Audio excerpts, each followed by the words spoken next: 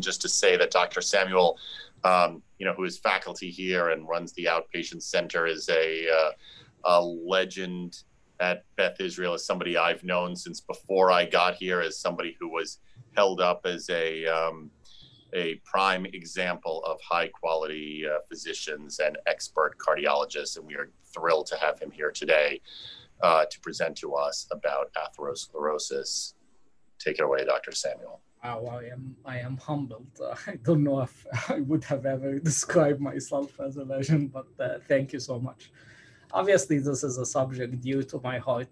I have been practicing cardiology for 25 years, and I pride myself at having a very reasonable cardiology practice. And I wanted to share my view of atherosclerosis and coronary artery disease. I guess my only disclosure is that I have been touched by coronary artery disease in many of my friends and family members. A lot of people had to untimely suffer from heart attacks and strokes that I know, whether in my personal life and in my family as well as my patients. So my interest goes beyond just dealing with patients, but I think it's a condition and a disease that probably touched many of you as well in one way or another. Heart disease is quite prevalent. If you look at here, I don't know if you could see my arrow when I point as well or not, but I don't understand how this stuff works, but all cardiovascular diseases, probably 40% of the population will have some form of heart disease by 2030, around 10% coronary artery disease, and close to 4% strokes and maybe 4% heart failure. Most of the heart failure, a large majority of the heart failure, has something to do with atherosclerosis, ischemic heart disease. Systolic heart failure will be a result, and even some of the diastolic heart failure will have component of atherosclerosis. Strokes, not all of them are atherosclerotic, some are embolic, but even AFib have the grounds of it could be also atherosclerosis. So in general, you could think of atherosclerosis as contributing to the majority of those three diagnoses that we have over here.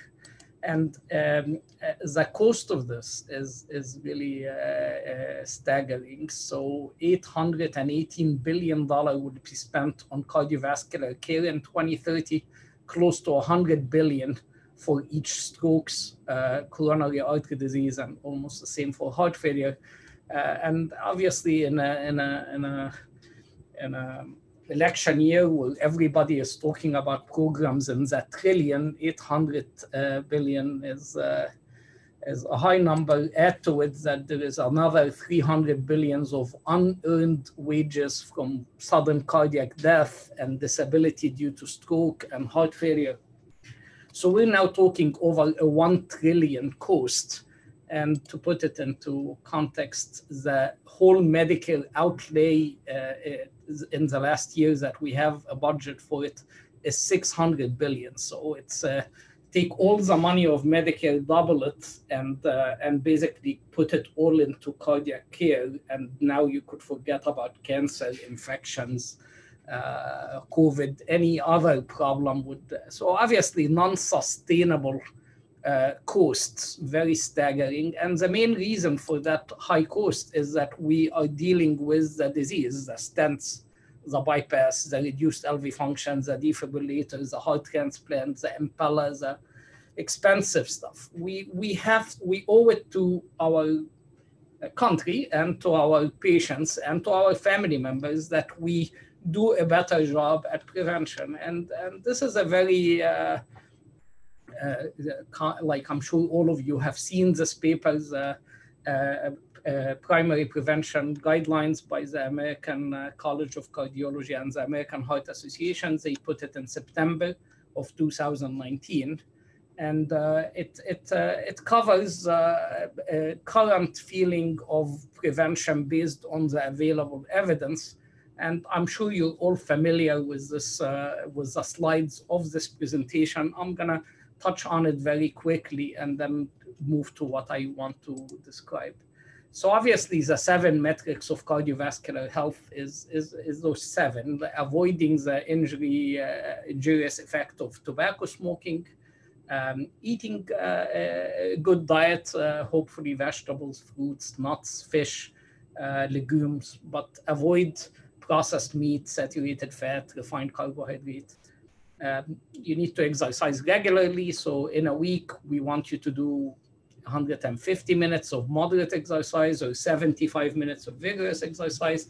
Hopefully your cholesterol will be within the normal range without medicine. Your blood pressure is below 120 and below 80, and you're not diabetic and you're not overweight or obese. Would be great if we all can achieve this throughout our adulthood, but unfortunately, only fewer than 5% can maintain all those 7 metrics throughout our adulthood. So we have to intervene, and as much as we can influence the tobacco smoke and the diet and the exercise, there is no medication for those except maybe tobacco smoke, but the others may have to be achieved only by medication or surgery or other interventions.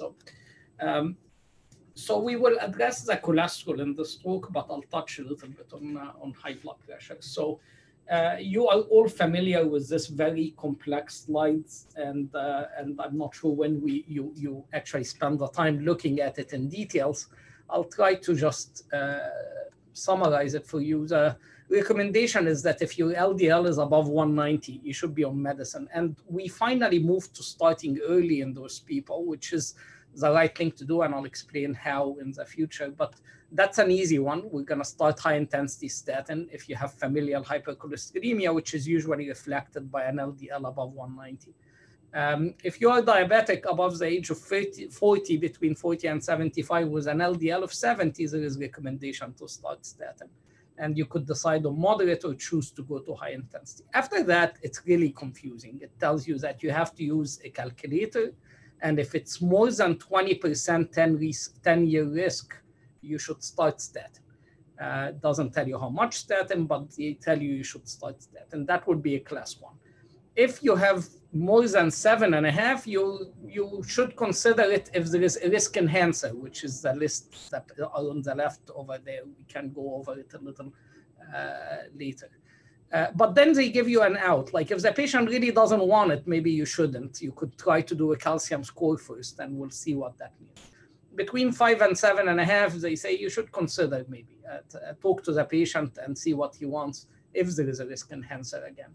And below 5%, don't offer a statin. If any of you try to use the calculator, you'll start to wonder, like me, how could this calculator be accurate? It's from the Framingham. That's the available evidence. And that's usually the limitation of this kind of research, is that whatever someone did, we now have proof for it, so let's try to use it. But in your mind, do you think of a person who smoked as either he smoked or non-smoked? If someone smoked 2 cigarettes per day until now for the last 7-8 years, compared to someone who smoked 3 packs per day for the last 30 years, are they the same? How could in the calculator both of them be the same? Diabetes is yes or no. It's like, how about someone who's taking 500 of metformin and the A1C is 6.2, and another one is taking 4 medication and the A1C is 9? The blood pressure is only discussing the reading for today and whether he's on medicine or not. But if it's been there for the last 20 years and the patient is on 4 medication, how could that be the same? And if you have family history of heart disease, it's only a risk enhancer. It's not even in the formula. Something that makes you wonder if that calculator could be really accurate in detecting heart disease. So here is a case. Those are 2 cases. I got the fellows to help me. So they picked 2 cases with from Morning Report that we present every morning at 7:30. You're all invited to join.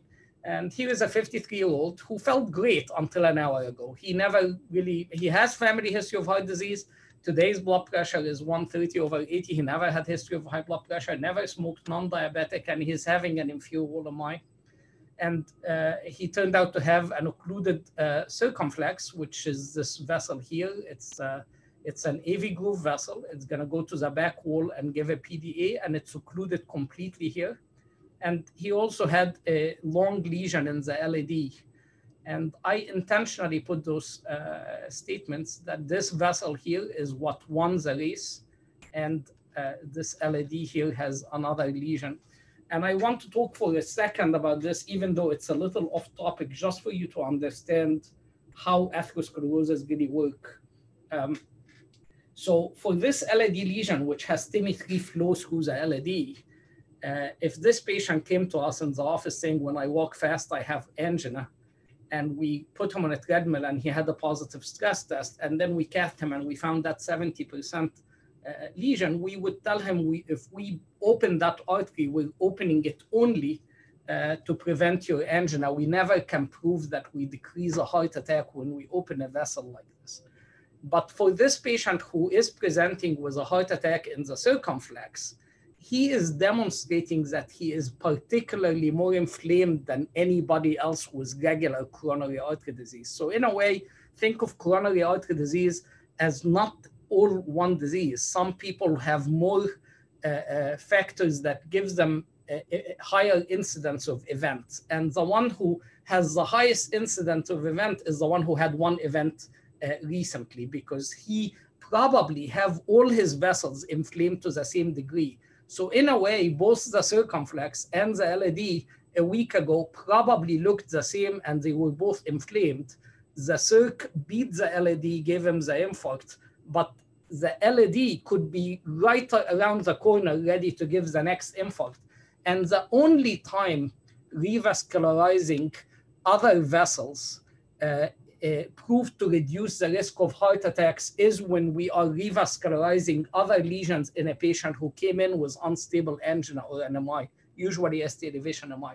So I would stent this LAD because I know it could rupture its plaque and cause the heart attack in the next month or two. And probably that's the reason why we feel that we know that 80 milligrams of Lipitor, which can work as an anti-inflammatory, is much better than a smaller dose of statin after an MI. And that's why in cure, you could give aspirin and Plavix for a year, even if you don't put a stent, because if a plaque ruptures, the DAPT or the dual antiplatelet may actually prevent the MI in that sense. So I just wanted to give you a feel that coronary artery disease cannot be one size fit all. The patient who's inflamed, who have events, is a completely different animal than a patient with stable coronary artery disease coming with angina. If that's the case, how could we tailor the treatment with single digit numbers? So we'll go back to our talk, and this patient's LDL number, if any of you looked at it, 83, you probably would have told him, I wish you would have, I would have your LDL if you saw him in the office a week before his heart attack. So his family history of heart disease, 53, and when you calculate his risk, he falls in the below 5% that you would have never offered him statin. What I want you to think about, would we have failed this man if he came to us a week before and we would have told him, you look good, yeah, you have family history, continue to exercise, you have no symptoms. I would not treat this. I would be happy if this cholesterol is mine. That is not the case. The man went ahead a week later and had a heart attack. Even worse, this woman is 37. She is obese. She doesn't have any risk factors. She comes in with ST elevation in the inferior lead. She has a totally occluded right coronary. And later she came up with an A1C that's 6.5, very common that patients show the insulin resistant or diabetic even after the presentation of a heart attack. Those are her numbers, 118 LDL. And when we calculated her risk, and I had to change her age to 40 because at age 37 I couldn't do it, she actually has a risk of 1% and a total of 1.9 when I added diabetes. So I guess the calculator didn't read the document. By document, if she was non-diabetic, she would have needed statin. So I asked my fellows many times to sit and do a retrospective analysis of the patient that come to our hospital with acute MI and see if the calculators would have detected them before, because whenever we present a case, I ask them to go through the formula, and we see that many of them wouldn't have been coded by the risk calculator. So of course, when you want to do something, the fellows, first of all, don't do it. The second is that there is someone else who had done it. And this paper is from India, South Asians. And out of 1,110 patients, you could see they tried 3 risk calculators, ours, the Canadian, and this one here is the European Q-risk. And Q-risk at 10%, it comes in 10 and 20. It actually quote a little more, but still 25% are missing. The Canadian is atrocious, like 44% positive, meaning 55% were missed by the Canadian in the study. But you would say common sense. South Asian are not like us. They're not the same. The whites here have a problem. They have higher LDL. The South Asian have lower LDL. They tend to have low HDL, have high triglyceride. None of them is in the calculator. The HDL is. And if they gain 2 pounds, they become diabetic. So maybe that's why the calculator tested in whites wouldn't apply to South Asian. How about this? This is a European paper from Denmark. And it proved what we all thought, is that it catches patients above age 60. It catches women less above age 60. It doesn't do well at all below the age of 60. And forget it, for women below the age of 60, it's a 7.5% cutoff to start statin would have caught only 10% of women who would later go and get heart attacks. 90% of women that come to your practice that are about to have a heart attack, you wouldn't have given them a statin based on the evaluation that you had a week before the heart attack. So obviously the calculators are not able to detect this. So just to give you an idea, why the 60 years old and on get given a statin, if you take a 60-year-old white male who never smoked, non-diabetic, with a decent blood pressure, I had to put 130 to get to 7.5, so he's hypertensive. But look at that LDL, 80, HDL 40, total is 140, and he already qualified to be offered the statin at 7.5. If he was African-American, he would have been 8.8 at 60. He would have been offered the statin at 58. A woman with the same numbers would be offered the statin at 68. So the elderly will all get offered the statin. That's what the calculator does. We said the prevalence of coronary artery disease is 10%. That's symptomatic coronary artery disease. I'll show you literature that the prevalence of atherosclerosis is somewhere between 50 and 80%. So there is no doubt in my mind when we are offering statin to all people above age 60, we are over-treating some of the elderly. I don't mind, but we are over-treating some of the elderly. I think we, on the other hand, are way under-treating the younger people. And the limitation, as I said, is that the blood pressure is one reading, the smoking is a yes or no, the diabetes is yes or no. That doesn't make sense. So someone thought that there have to be better way to calculate or look at the risk. And one of them is like, what if we have already some evidence of atherosclerosis on the arteries? Maybe that can help define the risk. So obviously the 3 ways that you could look at the arteries are the carotid IMT, which is the CIMT, and I'll call it IMT to make it easy from now on because it's a tongue twister. The presence or absence of carotid plaque and the presence or absence of coronary calcium. The coronary calcium was the only one studied enough to say 0, between 0 and 100 and above 300, and then 100 to 300 and above. This picture here is, I won't spend a lot of time on this picture, so please focus with me. This is here is where we are all born, I hope, without any atherosclerosis.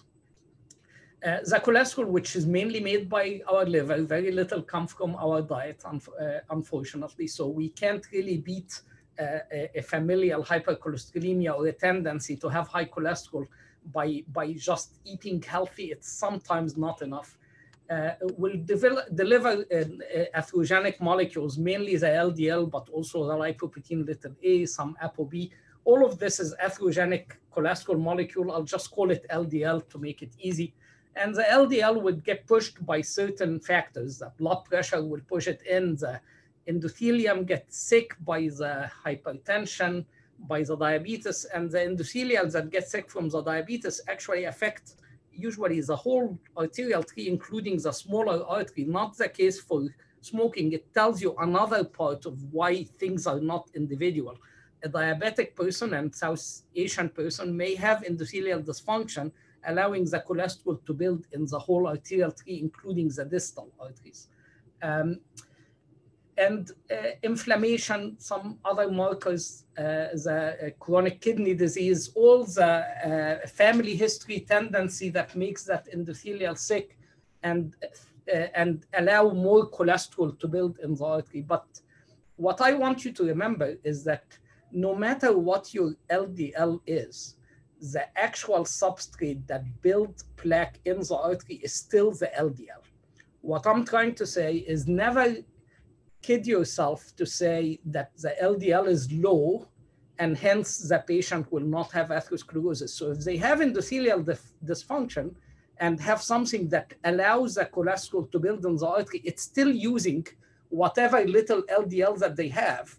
And one way to prevent the progression of the atherosclerosis in everybody is to deplete the substrate of the plaque, which is the LDL, meaning that no matter how low it is, if it's in the arteries, you need to lower it to slow down the buildup in the arteries because it is still the final substrate that's being used to form the plaque. As the plaque progresses, this is decades. We know that there is fatty streaks in the teens. Minimal plaque is seen in many autopsies in the 20s, and then the stenosis eventually reaches 70 or 80% and becomes symptomatic when we exert ourselves. So a 50 to 60% stenosis or buildup doesn't give any symptoms. You could be feeling like $1,000,000. You just came back from the gym or ran a marathon and you feel good about yourself, but your arteries have 50% buildup and you don't know. When you go above 75 to 80, if you are in tune with your body and you could tell that when you exert yourself that something is not right, I have some tightness, as soon as you slow down, and a lot of us by tendency to want to survive, when we feel bad, we just decide to slow down. We may not even notice why we slowed down, and you wouldn't even understand that what you're having is angina. If you're smart enough to figure it out, you might get an evaluation and you get a stress test, and we get that LED that looks obstructive, but you're not in a dire situation. Unfortunately, a few of us will have a plaque rupture. That usually happens on top of a 60% stenosis, nothing less than that. It tends to be a plaque that progressed in the last couple of months to 60%, and then it ruptures. And because it ruptured, now the inside of the plaque, I like to describe to my patients, the gooey stuff inside the pimple or the gooey stuff inside the grape get exposed to the blood cells, and now we get a thrombus to form on top of the broken skin of the plaque or on top of that pimple. And if we are thrombogenic because we smoked or we didn't take the aspirin for that day, the blood may clot and may close the artery, but that's not always what happens.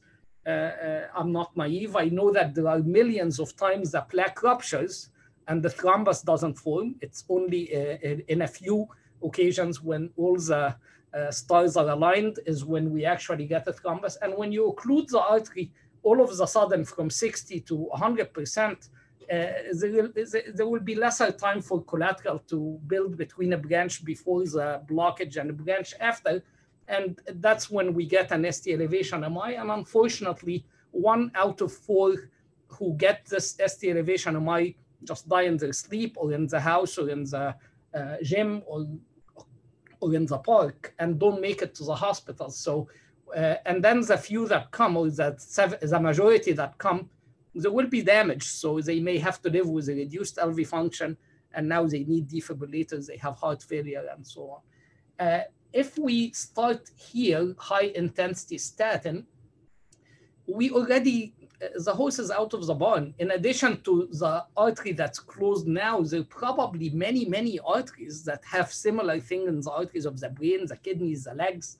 So now I have PVD, I have carotid artery stenosis.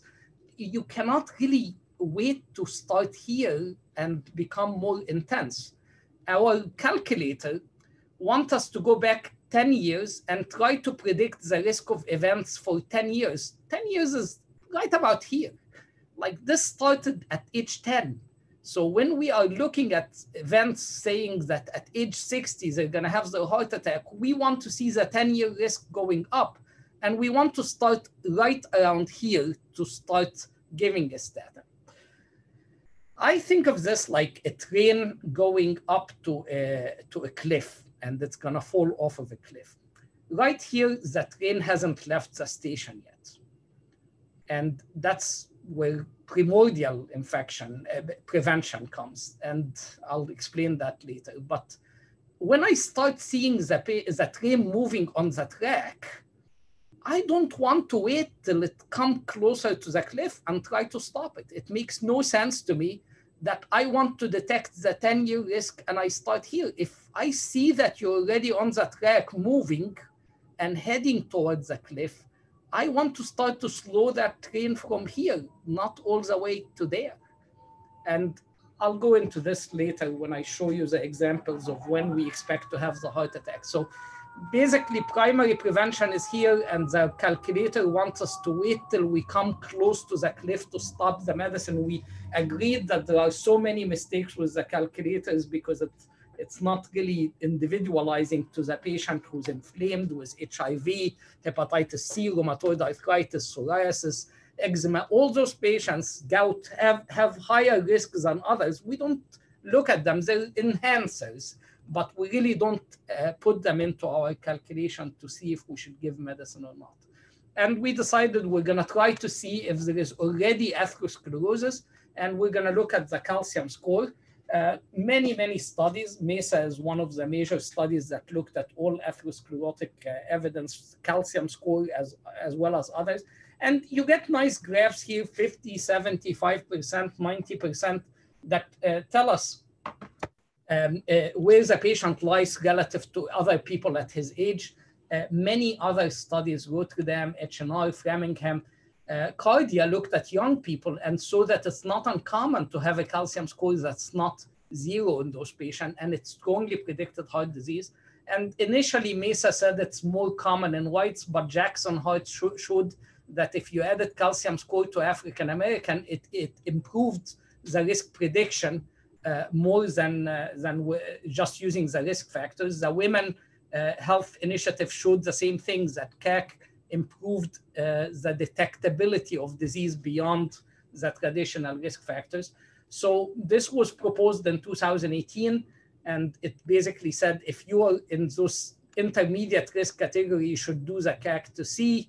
The 2019 guideline came and actually wanted you to do it only if you're 7.5 to 20. So they actually wanted those people to not get a CAC, like they only recommended it here.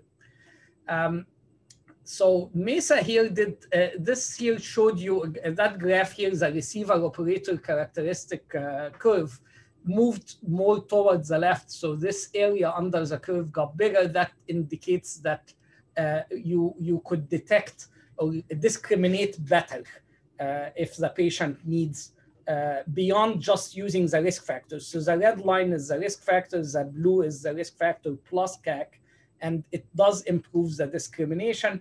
And MESA did this calculator. Now it added, in addition to sex and age, we added what's the calcium score. And since it varies between different ethnicities and races, we wanted you to pick the race continue with diabetes, yes, no smoking, yes, no, but add family history of heart attack, which wasn't in the original calculator, and you could calculate a MESA 10-year risk. It'll be different than the one that we are using. How about this? This is a carotid artery duplex. This is the intima over here and over here. This here is more than 50% more than this, and it measured more than 1.5 millimeters. So this is a plaque. And of course, if it's calcified like this part here in the center of the screen, or this calcified plaque in the near wall, it tells you that this is plaque. So that's how we look at plaque in the carotid artery. There is many trials done to assess for carotid artery screening. Most of them try to do the IMT. It was a big thing to call people, you're 50, but your vascular age is 60. It's all based on your IMT. So if you have more thick intima media, you probably have an older artery than if you had a thin intima media. The problem is that there is so many trials and so very different ages, some young, some older, and the duration is insane. Like the longest is 10 years, there is one 12 years, but it's very short. For a carotid plaque or IMT to show difference with events, it may not show it. And the biggest thing is that a lot of them excluded plaque excluded. What they did is that when they measured the intima, and there are patients that have thin intima and the plaque, they see the plaque and they ignore it and say the intima is thin, and they report the patient as low risk. And of course, that patient can have event. It loses the discrimination right away. And so many of them excluded plaque. They were just looking at IMT. Those are the studies that actually looked at plaque, and I read a few of them. It's impossible to get the idea. Everything is different. What's the plaque thickness? What defines a plaque? What I told you is the final things that we use in our lab is 1.5 millimeter or a 50% increase from the adjacent area. And if it's calcified, that's not the case at all. Each one of those studies have a different definition of plaque and very short duration. And as a result, the predictability was not as reliable. Plus, there isn't as much money in carotid duplex to try to publish as much as there is CT scan. So unfortunately, the IMT, because of the confusion, and that's how you detect the IMT, we know that it's terrible in the common carotid because the plaque tend to build in the ICA and the bulb. So the IMT in 2013, the American College of Cardiology decided that it's not worth using to differentiate in cardiovascular risk. So IMT is out, but I would beg to say that if you look at some studies, there is no doubt it's as good as CT scan in one way. So this is an ARIC study, and you could see here, there is no IMT or less than 25th percentile and no plaque. And then if you combine more than 75th percentile and yes plaque, and of course it's significant. I will show you a couple of other studies. This is a study from Korea where they believe in carotid duplex a lot. They have a plaque showing significant statistical significance. It is very significant just for IMT, even if the common carotid artery. These are the pictures that I wanted to show you. Here is a plaque, but this IMT is normal. If you measured this and reported as normal, you're just ignoring the fact that there is a mountain of plaque over there. And that patient, if he goes and get event, he would basically mess up your results of any IMT. This patient has plaque, but his IMT is a little significant. This patient here was very calcified plaque. If you measure the IMT in this area, it may not be so big. Here is a lot of plaque, including plaque in the area of the IMT, and that changes the measurement. So it just shows you that plaque and IMT is like if you have any of this, how could you say that I'm not going to try to treat a patient with this much atherosclerosis or this patient with this much atherosclerosis? So in this article here, they basically proposed that we should look at it, and they started to get smart. They started to say that the plaque morphology make a huge difference. An ecolucent plaque is well known to cause more embolization, more events, and maybe we should tailor our treatment to the morphology of the plaque. We have an opportunity to look at the plaque, and we can see the calcified dense plaque is usually very stable, but the ecolucent, very soft plaque, especially the one that you don't see, I'll show you pictures, Those are very dangerous. And the other things they suggested is the plaque burden. Can we measure the amount? Like not say mere yes or no like diabetes. We treat it like a poorly controlled diabetes should carry more weight than easily controlled. And the same thing, a small amount of plaque should be completely different than a larger amount of plaque. And they are basically doing something that I like a lot, which is they came up and said maybe plaque progression and regression should be a more powerful method to assess the effect of therapy. Again, common sense. Those are available things to us. The 3D ultrasound we have in Union Square, I don't use it. I use other ways to measure progression and regression, but we will talk about it. But the concept makes a lot of sense. We have the ability to see this. How could we treat risk factors and not treat arteries? And they basically said, please consider in the future guideline to include those things like plaque burden, plaque morphology. This is how they measure plaque burden by 3D. It has different cuts and it can calculate the volume of the plaque. So bioimage is actually a study by Dr. Fuster, our people here, and it looked at carotid ultrasound using a new toy that he had, a three-dimensional vascular ultrasound. I have it now, but this was many years back. And with the 3D ultrasound, he found prevalence of disease of 78%. So that's when I was telling you that treating all the elderly may not be so bad. It's because the majority of us will have atherosclerosis if we look at the arteries. So about 78%, and his was not an elderly study, they had young people. 67% in Rotterdam, he was comparing, saying like, I got 78, the closest to us was a sub-study of Rotterdam that had 67%. This is what I want you to pay attention to. It's a complex slide. In the bioimage, they looked at calcium score, they looked at plaque burden and plaque presence, and they looked at IMT, which didn't have much value. Aortic aneurysm, you understand if the atherosclerosis happened in the small artery, it closes. If it happened in the big artery, it dilates. It weakens it, and it could become aneurysmal. So aortic aneurysm is part of atherosclerosis, but he only found aneurysm in about 1% of the subjects that he looked at. And ABI, which measures the flow in the legs, was positive only in 10%. So if we look at the two slides I want you to look at the zero calcium and the no plaque. There is 2,800 zero calcium, but only 1,300 no plaque, meaning that there is a lot more patients with plaque in the carotid than patients with calcium scores. So detecting plaque in the carotid artery preceded the presence of calcium. And he's basically telling the story of atherosclerosis here. And he's saying eventually the calcium will be deposited in the coronary artery. And therefore, it was interesting to notice that there was considerable number of participants with no coronary calcium who had carotid plaque was present. And it makes sense, right? Like the plaque happened in the carotid and the coronary around the same time, but it's soft still in the carotid and you could see it by the ultrasound, but you couldn't see it on the calcium score for another 10 years until it calcifies. So it's quite reasonable to think that carotid duplex will likely detect plaque in patients who still have zero calcium score.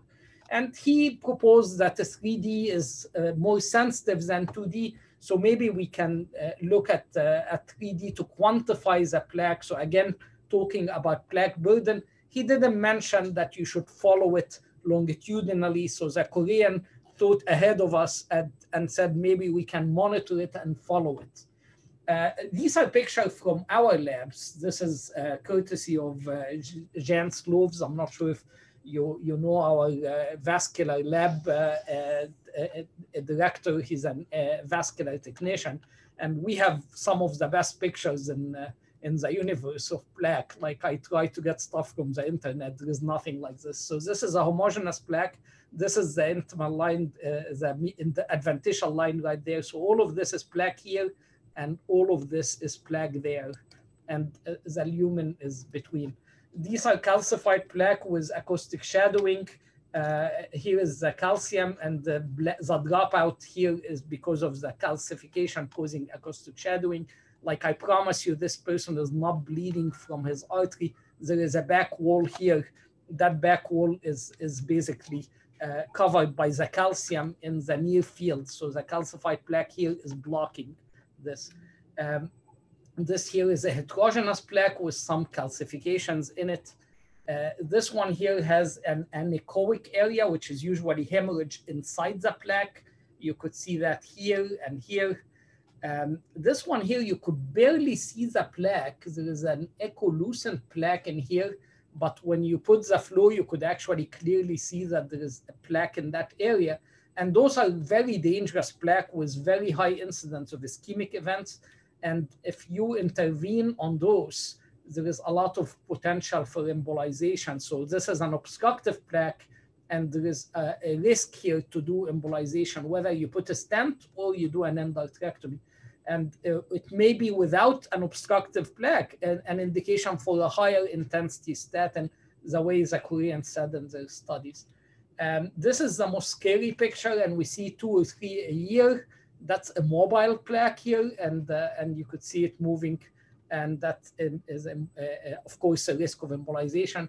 He calls this the Ossama Samuel slide because I asked to screen for atherosclerosis in a lot of young people. So here is a 33-year-old male with a calcified plaque here. So this has been there for a while. The calcification is at the tip. This is a woman at 41 with significant amount of homogeneous plaque. So basically the train left the station. So to get evidence for what I'm trying to sell you is required that we do decades of follow-up. The investigators would not have the stamina. They wouldn't want to waste their life following it. It needs finance that will never come. There have to be an interesting party. No one is interested in a preventive strategy using a generic medication for 50 years. It's not going to happen. But I would prove to you that you would agree with me. I'll say you just bought a house. And I came as an inspector, and I did X-ray of the pipes in your house, and you just invested $1 million in it. And I tell you that your pipes are starting to get clogged. And you want to save your investment. If you do nothing, you know, in a couple of years, it'll get worse. So you will decide to take some water samples, look at things, get a filter, and take out as much junk as you can from the pipes. And you'll invite me back in a couple of years to look at your pipes again and try to catch it before it gets clogged. If common sense make you decide to do this way in the pipes of your house, why wouldn't that common sense prevail when we're dealing with the arteries of our body? Would any one of you, if he saw his arteries to look like any of the pictures that I showed you with plaque in it, would you decide to stop and say, I'm going to go follow the calculator and see if I qualify to start a statin, and I'm going to wait till I'm 10 years close to the abyss and start the statin at that point? Or would you consider to start to clean the pipes from now so it wouldn't get clogged over time? Plus, so why start so late? We should be treating the arteries. We shouldn't be treating the risk factors. If we already have evidence that the arteries have atherosclerosis, we are treating atherosclerosis with a statin. And our monitoring should be for atherosclerosis. We shouldn't be measuring our success only by events, because if we do that, we'll allow more events to happen. We should be trying to avoid the atherosclerosis, which is the disease that we are trying to treat. We are treating atherosclerosis, not treating events. And the idea, by starting early and treating atherosclerosis, we may start a low dose and we can keep things under control. And I'll go through some of the slides now. Just a few points that I didn't make yet about PISA here is that 50% of the patients with cholesterol number that would be considered acceptable or normal based on the 7 metrics that I told you have atherosclerosis already, meaning less than 200 milligram cholesterol, 50% have atherosclerosis. Some data are available now to say that we can abort or stop the progression of atherosclerosis below 70. And it's very strange. The British, the Canadians, the Australian, the European all kept the 70 milligram target because of this literature. In America, we have a problem with failure. We started to teach ourselves that we can never fail. And they felt that, I heard that for diabetes, that the 6.5 was really the target that made a difference in mortality. But because 6.5 was hard, they decided we're going to make the target 7 for the A1C. Same thing here. We found like sometimes we can get the LDL below 70. So what do? We decided to make it a percentage based on no literature whatsoever. Like the literature that showed that you could stop the plaque progression is 70. So they said lower it by 50% in the high-risk patients and 30% in the moderate risk. Why? Why not go to 70, which every other part of the world is doing, and that's with a stoppage of atherosclerosis, just because we didn't want to fail when the LDL was 200. Let's not disappoint everybody. Let's try to drop it by 30% or 50%. To me, if your LDL is 90 and you're taking rosuvastatin 10 and you have no side effect, I don't quite understand. Even if you went down by the 30% recommended, why wouldn't I go to 20 and get you to 70, where I know that I'm more likely to abort your atherosclerosis rather than just slow down your atherosclerosis and push your heart attack about 4 or 5 years. I want it to not happen in your lifetime, or I want something else to happen before, hopefully by delaying it 20 years. So the target should be reached. We should go to 70 and maybe even below that to 55. However, it doesn't happen in all. And we have this situation here with this study, Galakov, which looked at PCSK9 inhibitor. And this one showed that you can still progress even though you went to below 30 milligram per deciliter. So, and the idea is that it's interaction between the artery wall and the cholesterol. However, in those patients, if you allowed the LDL to be higher, they probably would have had more rapid progression. So again, I'm trying to insist that even if your cholesterol is low and the patient is progressing, you should try to go even lower. So here I'll go very quickly because I'm running behind as I expected. We are born with 60. If you took your umbilical cord blood, you're gonna find that you're between 40 and 60. Most of us will go to around 100 at age 18, and by age 40, we get to 125 and stay stable. Of course, if you are born with familial hyperlipidemia, you will be starting with about 150. And you add another 60 in the first 18 years of life, and you go above 190 for the rest of your life. And if you have a genetic variant that give you very low cholesterol, you may start with a 20, and then your LDL will be 80 for the rest of your life. So that's how we can do Mendelian regression. So this concept is by a very smart guy from Cambridge. And he basically say, why are we looking at smoking as packs per year and not doing the same for cholesterol? So if your cholesterol's LDL is 125 and you live 40 years with that cholesterol, you got about 5,000 milligram year under your belt here. And around that age is where you are just touching the idea of atherosclerosis, and you may be at some risk of an MI at a very low risk. However, as you accumulate more milligram per deciliter and more years into you, you get to this log scale increase in the age. And by age 64, you reach about 8,000. And he thinks 8,000 is the age where 8,000 milligram year is around where the mean number of MIs happen. And if someone starts with 125, this comes around 65. If you, on the other hand, is born with 200, it may happen at 25 that you reach the 5,000, and close before age 40, you could be at risk of having an MI.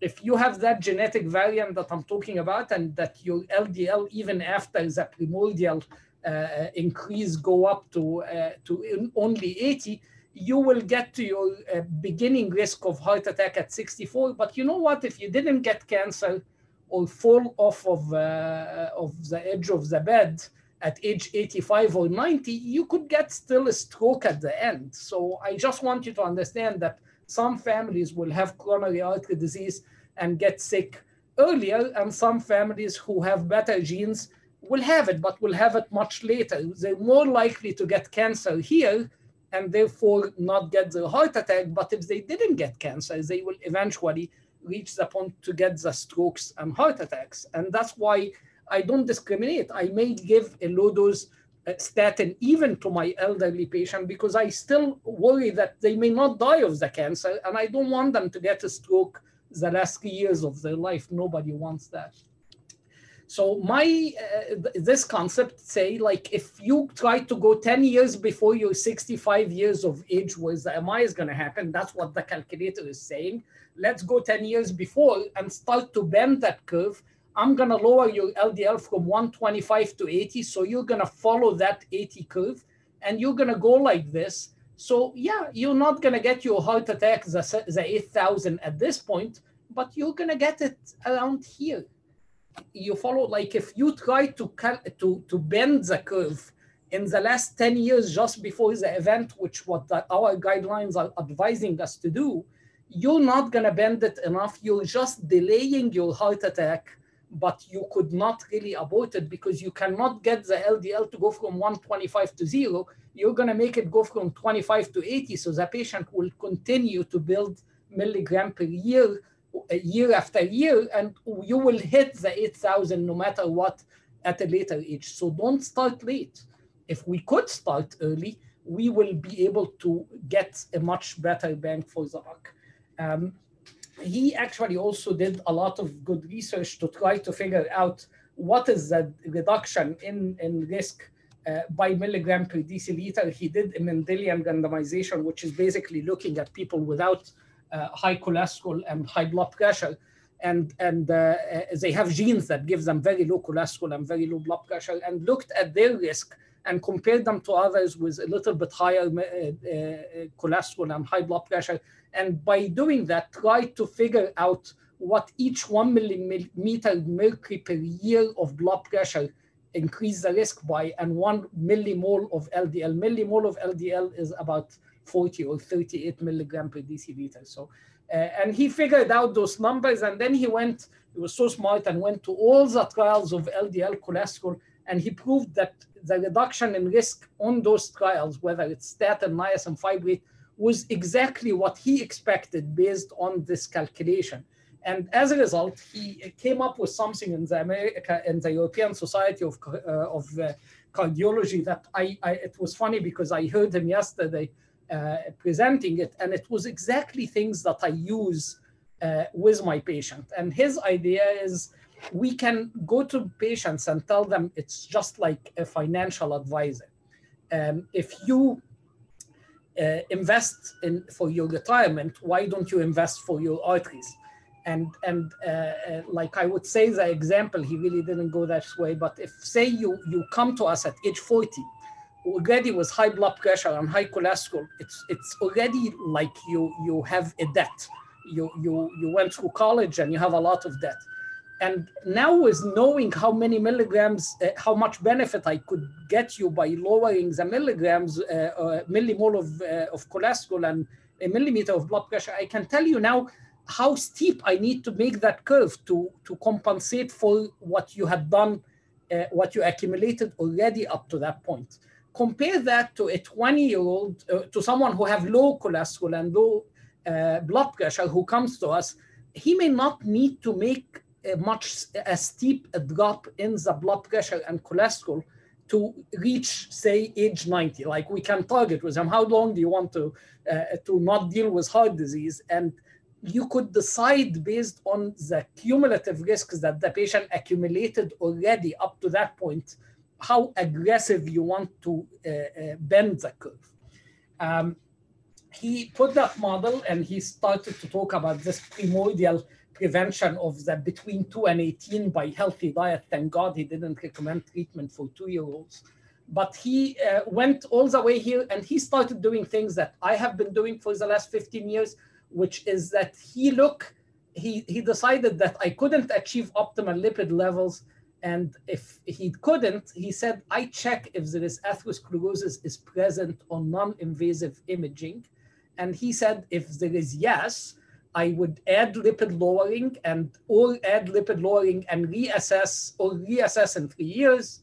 And if there is progression, he would intensify the treatment. So basically that model was in JACC 2 years ago. It's the first model that is recommending something that I have been doing for 15 years. And I was finally happy to see someone is thinking the same way. Look for disease, see if the disease progress and intensify. I just wanted to say you cannot use calcium score. Once the calcium score is not 0, it loses value. It's good to look for someone who's 0 who turned positive, but beyond that, you can't tell if he's just calcifying soft plaque that he had already, or he added disease and then calcified it. So once the calcium score is anything other than 0, it cannot be used. And therefore, I recommend that you monitor the plaque burden and follow it. I don't use it by 3D. I do visual 2D progression, but I use the same technician and the same equipment, and I'm looking at it in the computer and going back and comparing the studies to see if the patient progressed or not. So my final word, I hope I can finish in 3 minutes, is that this approach has to be tailored. You cannot say one size fits all. My LDL of 130 and your LDL of 130 lives in my body and your body. My bad gums, my hepatitis C, my psoriasis can make me build more plaque than you. I cannot look at an LDL number or a blood pressure number and just come up with the risk. The risk has to be tailored based on the individual. And one day we're going to know genomes. I use cardiac CRP all the time. If it's high, I am more intense in my treatment because you may be inflamed.